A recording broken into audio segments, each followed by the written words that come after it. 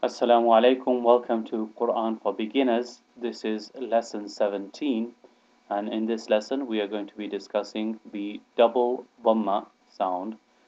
And if you have been familiarized with the ruling or the methodology to understand the double sound, you should be able to work it out by yourself what the sound of the double Dhamma is.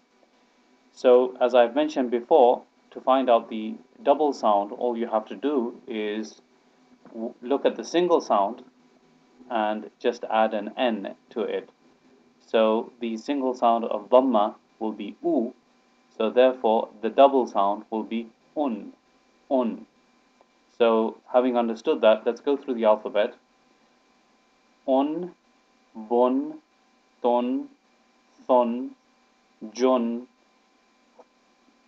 Hun, Hun, Dun, Dhun, Run, Zun, Sun, Shun, Sun, Bun, Pun, Von, Un, Gun, Fun, Qun, Kun, Lun, Mun, Nun, Wun, Hun, Un, and Yun. And as usual, what happens is you have a mixture of the previous harakat that have come before, the previous vowels, all mixed up. So you have to make sure that you understand them. Let me just go through the first line with you, and you should be able to work out the rest of it by yourself.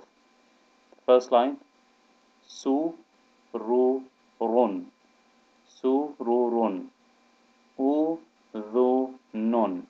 U, Dhu, Nun. Ku, Tu, Bun. Ku, Tu, Bun. Ru, Su, Lun. Ru, Su, Lun. Ra, Ju, Lun. Ra, Ju, Lun.